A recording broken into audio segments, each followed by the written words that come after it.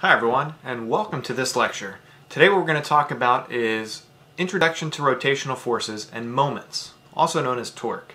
And I've got a pretty cool animation here to show you. It's all about rotations and things spinning, and that's what we're going to talk about. So, in this lecture, the concepts that we're going to cover are rotational forces, real-world applications of those forces, the application of the moment equation both in the real world and in ENES 102 type problems, and specifically how to do a sum of the moments, and really what's the point of that equation. Next time what we're going to talk about is a little bit more nuance in the field of forces and torques, and realistically that's going to be force components and line of action together. And we'll discuss how both of those things right there are going to be very useful when you start to work with more sophisticated problems, specifically in ENES 102 and, in the future, the real world. So, let's talk about a brief introduction to rotational forces and begin to discuss what they are all about. Rotational forces. We love them, especially when you can spin in your chair. It's pretty fun times. That's what rotations is all about. We know, in a linear sense, if you take an object and you apply force this way, you will push that object and it's going to move along a straight line, especially if you apply that force to the center of mass of that object. There's no surprise there. If we take an object now and we apply our force not through the center of mass, but a little bit higher up, away from that center of mass, what you can predict is going to happen is that the object is going to rotate or spin. You've seen this all the time in your own life, probably. Maybe you're pushing a refrigerator in the first problem. You know that you can either cause that refrigerator to slide, or you might actually cause it to tip over. We've seen that all the time. Take a quick little demo right here. Here's my water bottle. If I apply a force really high up, you can see that what begins to happen, is that it tips over. But if I were to put it flat on this table right here, you would see that it would slide normally. And that's actually a topic we'll talk about much later in the final unit of the class, friction and tipping. But for right now, all you need to know is that rotational forces cause things to rotate when you apply force away from the center of mass, or some distance away from a point of rotation. So, there are two types of moments that we really talk about in ENES 102. The first kind is more or less what we've been talking about thus far, and that refers to a force moment which is caused by essentially a force being applied some distance away from a point of rotation on an object. The other type is called a point moment, and essentially a point moment is considered a moment that happens right at that particular point. And a good example is kind of a doorknob. It's where the distance that your hands are away from the particular pivot point are more or less zero, so we assume that that point moment occurs at exactly that point and doesn't actually have a moment arm in and of itself.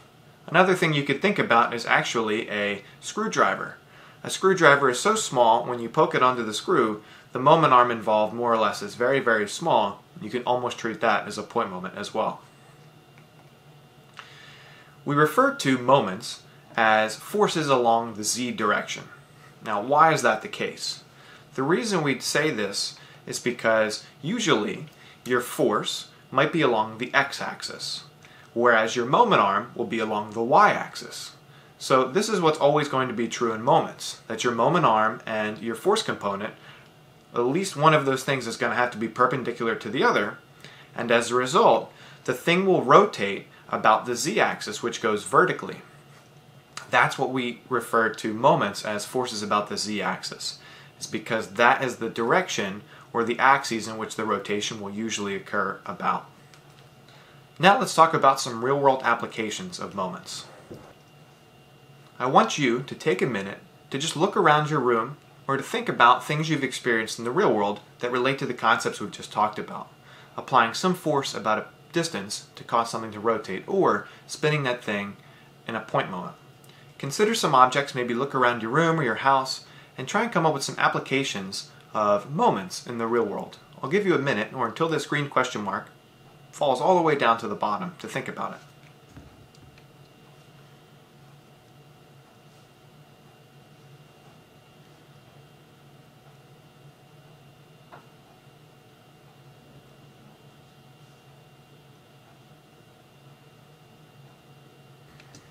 Alright, so some real-world applications that you might have thought of are on a playground when you play with a seesaw. That's a perfect example of moments.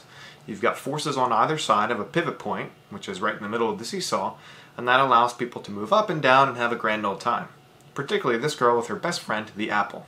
It's a little sad, actually, but at least she has some friends. Another example is a wrench. As you can see, the wrench is longer, and the longer you make the wrench arm, the easier it will actually be to turn the bolt. So that's a really good example of you applying a linear force into a rotational force via a tool. Another good example is a lever. That's what allows people to lift things that are really, really heavy.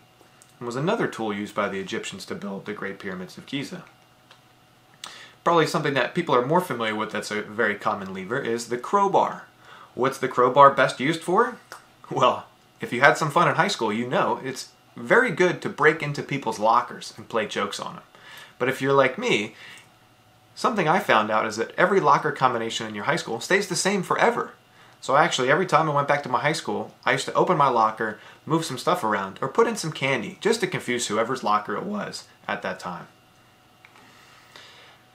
At the end of the day, really, one of the biggest advantages of using moments, or understanding this concept, is that it allows you to provide mechanical advantage, or do extra work, magnify your output. That's what we're seeing here in the seesaw, the wrench, the crowbar, and the lever, is moments are a very powerful concept that allow you to do all sorts of really impressive things in the real world. So impressive that former great scientist and thinker Archimedes once said, "Give me a lever long enough and a fulcrum on which to place it, and I shall move the world." Well, that sounds really impressive, Archimedes, but I don't think you really thought this through because there's no air in space. You would for sure be dead. But, good thought. Okay, let's now talk about how to apply this equation to ENES 102 problems and in the real world more specifically. The equation that we use for moments is equal to force times distance. Now, this equation is going to be a little bit more nuanced than this, and we'll explain that later, but this is essentially what you should understand at this point. In order to cause something to rotate, you need to have a force and a distance away from the rotation point. The units that we'll be using for moments are force times distance, which are newtons times meters. This can also be pounds, inches, or pretty much any other unit that fits in that mold right there. But that's primarily what we'll use in this class. Sign conventions. Everyone needs to know this. Usually in the X and Y we say that up is positive, down is negative. To the right, one of these ways, I don't know which way is going to be to the right in the video. To the right, I guess, is this way, would be positive, and to the left would be negative. But in moments, what do we say? Well, typically we say that counterclockwise is positive, whereas clockwise is considered negative. Why do we say this? The reason we say this is actually because of the unit circle. The unit circle increases in degrees and radians as you go counterclockwise. That's why, in this particular case, we will say that forces that cause something to rotate counterclockwise will be a positive direction of moment. Now, to be totally honest, this, like linear forces, doesn't matter. You can choose either way to make it positive or negative, just as long as you remain consistent throughout the problem and you don't go switching things up. So if you, at the beginning of a problem, say that counterclockwise is positive, well, then you have to stay with that convention throughout the problem. Otherwise, you're going to get the wrong answer. Okay, in statics, the moments equation is going to be very useful because it's going to give you another equation to solve systems of equations. What we'll say is that the sum of the forces, or the sum of the rotational forces, will be adding up to 0 if that object is at rest. The sum of the moments is essentially the same thing. So our rotational forces are our moments. And really the sum of moments on an object or system about any point will be equal to the moments that cause the object to go counterclockwise minus the moments that cause the object to go clockwise. These two things will cancel out, and if the shape or the object or the system is at rest, then all of the rotational forces will add up to be 0. This is for a system in static equilibrium only, and that's the point of statics, right? Is all of the objects and systems that we're going to be analyzing are going to be at rest. So all of the forces need to balance out so that we don't have any accelerations. Now let's look at some fairly simple examples. If you've got these two blocks here, the mass on the left and the mass on the right, what do you need to do in order to make this system at balance?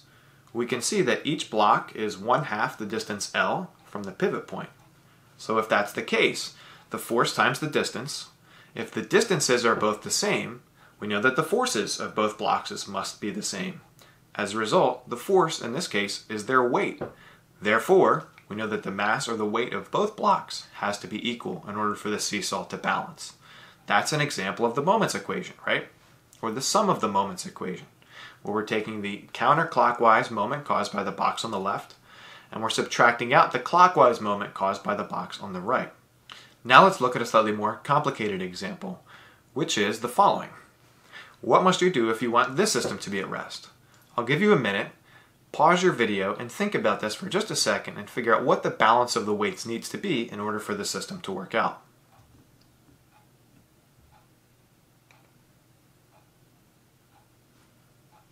Alright, in order to balance this system out, we know that the mass on the left must be 3 times greater than the mass on the right. Because the mass on the right is much farther away, the distance component of our equation has increased. Therefore, the force can go down, or the weight. That's why the lever arm, if you make a lever arm very, very, very long, a very small force applied along a long distance can create a very powerful moment. And this is exactly what Archimedes was talking about. Now what we're going to do is we're going to go through the following examples in order to show you how to do this. And I'm going to jump to my desk and solve all of these things by hand to show you how to apply the moments equation in a little bit greater detail. So in this particular question, what we have is a standard lever. The person is pulling on the lever arm and they're trying to lift a block on the other side. So this is very similar to what we just did a second ago with the seesaws, but now we'll showcase how this can use the sum of moments equation to actually solve for a numerical answer. Okay, what we're now going to analyze is this problem right here, where the person is pulling down on the lever arm and they're trying to lift this block up with the mass m. What we're given is the distance from the block to the pivot point, which is x1. We're told that the mass of the block is m, and we know that the distance is x2 between the pivot point and the person's arm. What we see is that the person is applying a force F. So what do we know? We know that the moment equation is that moments, or rotational force, is equal to force times distance. And we know that for a system to be at rest, we know that the sum of the moments about a particular point must be equal to 0. So let's think about, in this question, what point are we rotating about? Well, the point that we're going to be rotating about is this point, A. We'll call this our pivot point. So in order to do the sum of the moments equation, we just need to say that the sum of the moments is going to be equal to the sum of every force times distance about point A. Well, that's going to be the weight of this block right here, which is m times g, multiplied by the distance x1. So just to kind of highlight this, I'll take another pen out here and show you that mg is our force and x1 is our distance. Now, which way would this cause this system to rotate? Well, this block is pulling down and to the left, so this is going to be causing a positive counterclockwise moment. So I always like to draw a counterclockwise symbol here and just put a positive. That way we can keep everything straight. Now we need to account for this force, because that's the other force in our equation. That's going to be this force times x2. So we have the force applied by our person multiplied by the distance x2. Well, it's not particularly hard to see here that our force applied is going to be our force, and that x2 is our distance in this equation. Well, this force is going down and to the right and would cause this whole system to rotate clockwise. So we actually will draw as a clockwise symbol and indicate that that is negative. So these things will subtract out. So what we get is pretty much to analyze this equation right here. We know both x1 and x2. That's given in our equation, or in our statement in the beginning, and we also know the mass. We'll assume for this problem that g is about equal to 10 meters per second squared, just so our math is a little bit easier. And really the question is asking us to solve for F applied. That's what we need to solve for. So when we plug in everything we know, we get 8 times 10 times 1 minus force applied times x2, which is 3. We know that this all equals 0. So this allows us to manipulate the equation such that we have FA times 3 is equal to 80, because we've multiplied those three terms out. Therefore, F applied is going to be equal to 80 divided by 3 newtons, because that is the force unit. So there you have it. And what you can see from this is that the lever has mechanical advantage. We'll talk more about this later when we get into the frames and machines content, but a very simple thing that we can realize here is that in order to lift this box straight up, we would normally have to apply its weight, which would be 8 times 10. But because we've got this lever, we actually have to apply 1/3 the force to lift the box up. So that's pretty cool. We've got a mechanical advantage of 3. There you go. That's our first moments example. All right. Now that we just did that last question, what we're going to do is do a slightly more advanced question here, which involves 3 shapes, not just 2. And we're going to use the sum of the moments equation to calculate the forces involved in order to keep the system at rest. Let me show you. Okay, let's now solve this problem here, which is more or less the same as the one we just did, but now it has 3 systems, or 3 forces rather than just 2. So what we're told is that the mass of M1 is 3 kilograms, so we know this mass. We're told that the mass of 3 is 1 kilogram, but we're asked to solve for the mass of block 2. This is our big question mark in this problem right here. So again, what we're going to want to do is we're going to want to sum the moments about a particular point, and we're going to want to say that that's equal to 0. And that's going to be able to allow us to balance all of the equations and solve for the unknowns. So let's just say that the pivot point is point A, and that's going to be the fulcrum on which we're rotating about. So if we sum the moments about point A, what we'll see is it's going to be M1, the force, times G, times a distance of 5 meters away from that particular point. So again, just like we did in the previous problem, you can see that the moment is a force times a distance. And we can see that M1 would cause this whole beam to rotate counterclockwise. So M1 causes a positive moment to the left. And I'll draw that down here so we can keep that positive in our equation. The next thing that we want to do is we want to look at M3. M3 we can actually see is going to cause things to rotate clockwise about point A. So that's going to be negative. So we say minus M3G times a distance of 1 meter. And again, just like before, we have our force, which is the weight of our box, multiplied by the distance away it is from the pivot point. Then we're going to have M2. We can see that M2 is also causing a negative clockwise moment because it would cause things to rotate clockwise. Therefore, we're going to have to multiply M2G times its distance, which is 1 plus 1 away from the pivot point of A, or 2. And again, you see we've got another force and another distance. And both of these rotate clockwise, which we call negative. Now we can plug in all of the knowns that we have. So M1, and again, we'll use the assumption that G is 10 meters per second squared.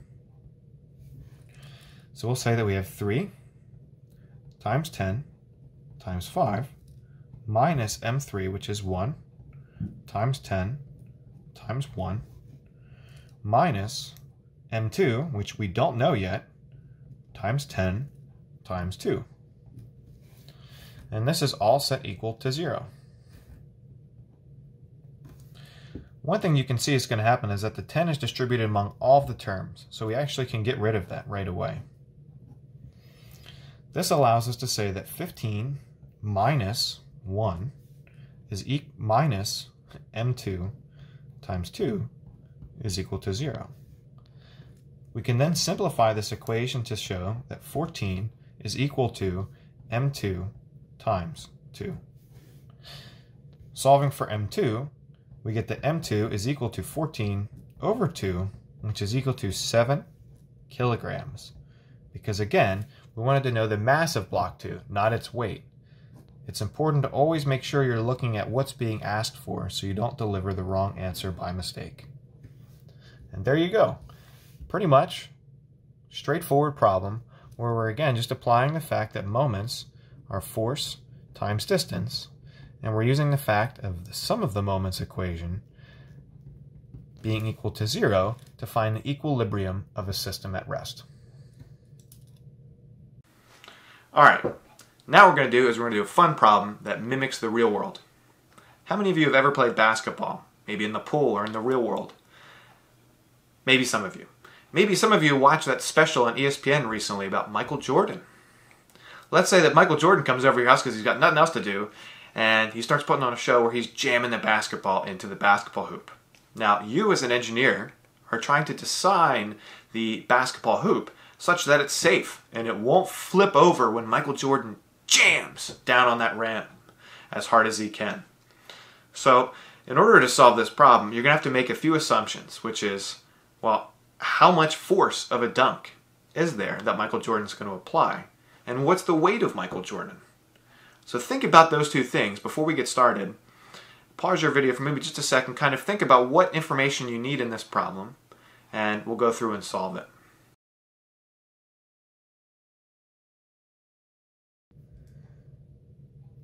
Now we're going to look at our awesome friend Michael Jordan and try and figure out, if we're engineers, how do we design a basketball hoop in order to not fall over when Michael Jordan slams it down with authority?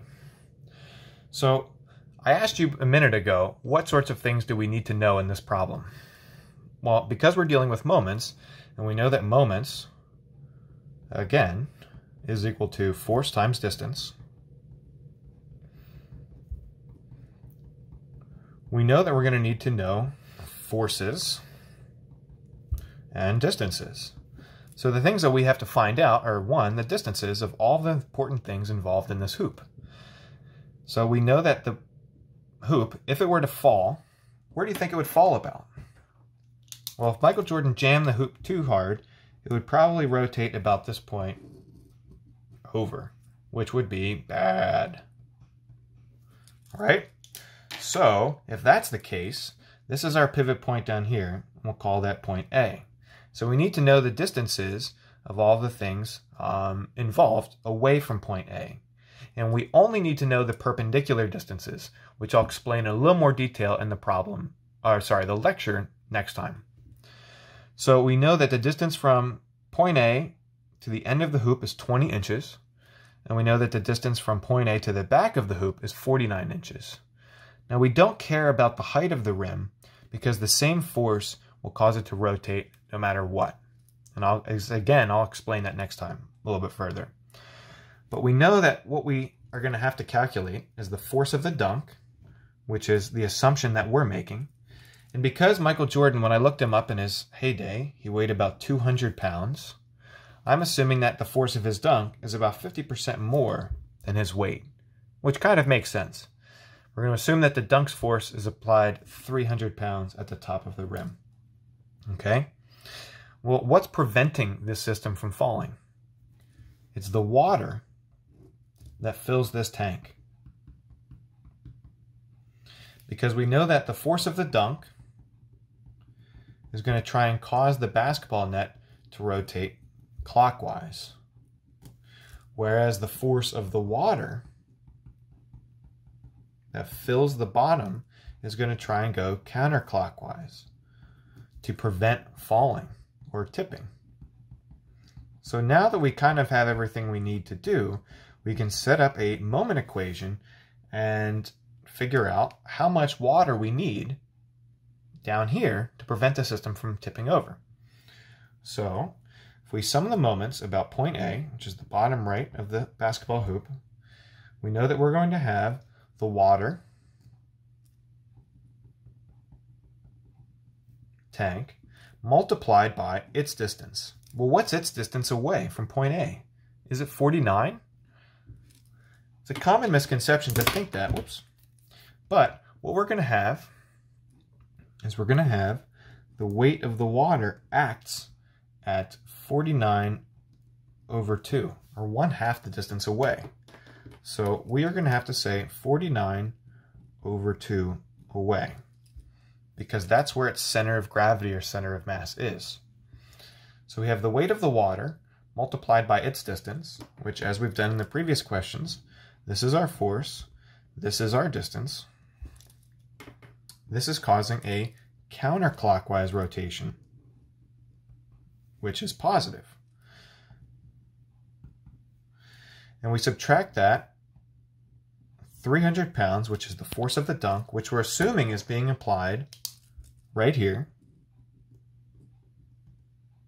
Force of the dunk at 20 inches away.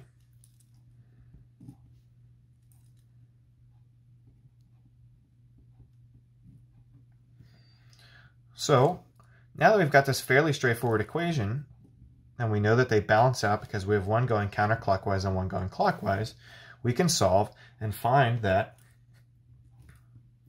the weight of the water necessary,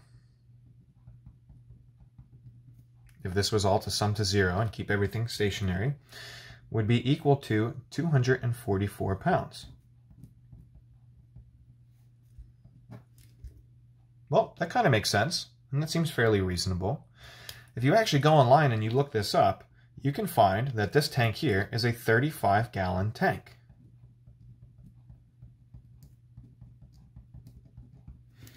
And since water has a density of 8.3 pounds per gallon, you can see that a typical tank would hold 291 pounds of water.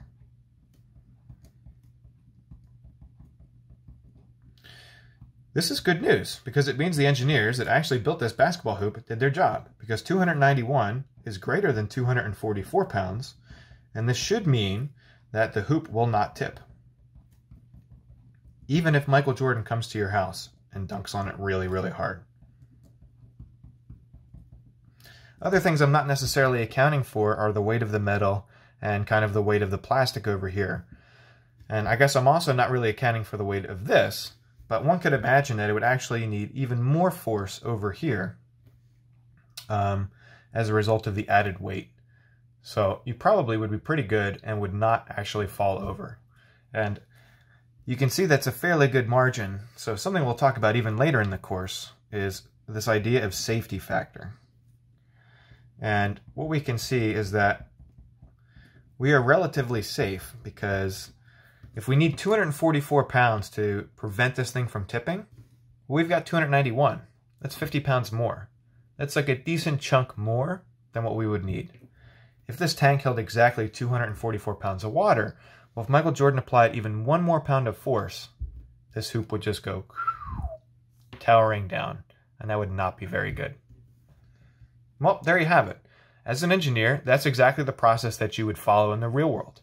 You would look at the conditions that you're trying to solve for, you'd make some assumptions, and then you'd design a system down here with real-world conditions to prevent the thing you want to not happen from happening.